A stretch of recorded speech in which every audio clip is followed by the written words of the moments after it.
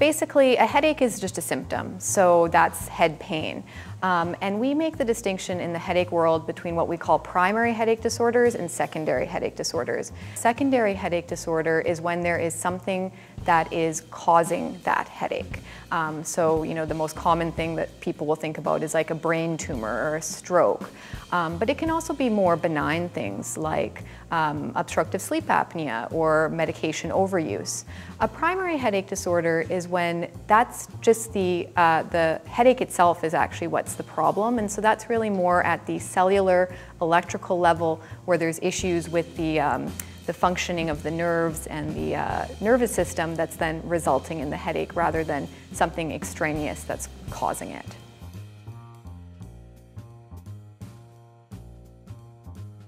So they are very common. If we look at migraine, for example, in the general population, migraine occurs in about 12% of people, so very common.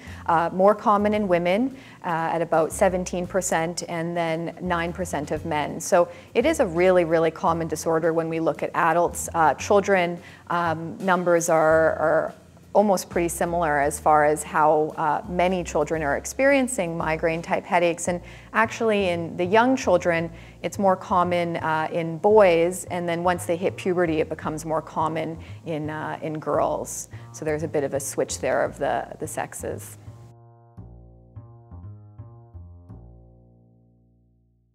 So there's a distinction between medication overuse, which is really just kind of the arbitrary assignment of a number which we believe, depending on the medication. For simple analgesics, we think that more than 15 days per month would be considered overuse. For things like opiates and triptans and combination analgesics, 10 days per month we would consider overuse. But that's just the behavior of using the medication frequently. Medication overuse headache is when someone actually starts developing frequent headaches, which we define as 15 or more headache days per month, as a result of using these medications frequently. And it becomes a bit confusing when you think about it, because one way of thinking about it is, well, if I'm having more headaches, I'm going to take more medicines. But really what we see is that sometimes when we pull back on those medicines and the patients start using them less, the headaches actually do start reducing, and that's the best way to confirm your suspicion that someone might actually have medication overuse headache.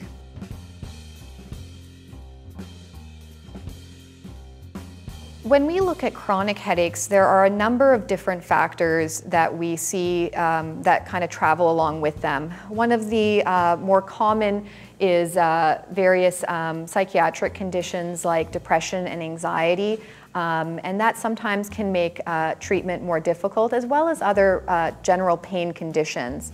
A number of patients who have chronic headaches can also have things like fibromyalgia. It's not to say that it necessarily makes treatment more difficult, but I think it takes, you have to take those things into consideration, because treatment might not work as well if you aren't also addressing those factors. If you just focus on the headache alone and don't take into consideration all the other things that are going on in the patient's life and in the patient's health, you do really miss an opportunity to potentially change some modifiable risk factors as far as things that might be contributing to perpetuating their headaches and pain.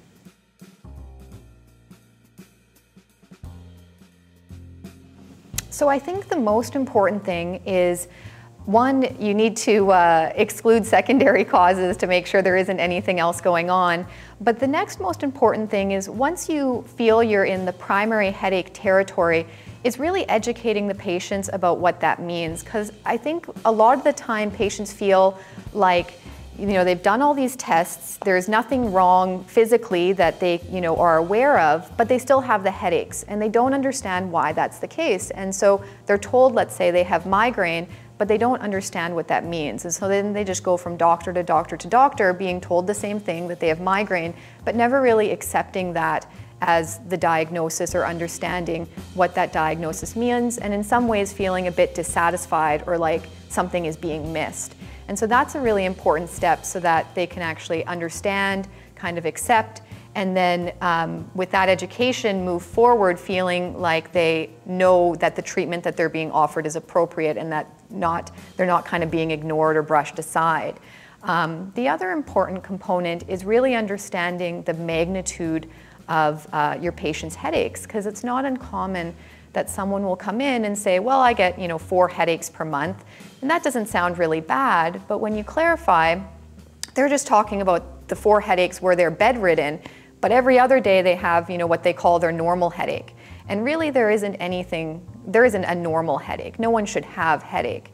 And so it's a matter of understanding what they mean by their normal headache, because they're making these kind of arbitrary distinctions. They don't know in a textbook, what these distinctions are, and probably all of those days, might be migraine, but in their mind they've defined that some of them are migraine and some of them are normal headache, and if you just talk to them about their 4 headache days, you're really missing an opportunity to, address potentially what is a bigger problem than what they're letting you on to.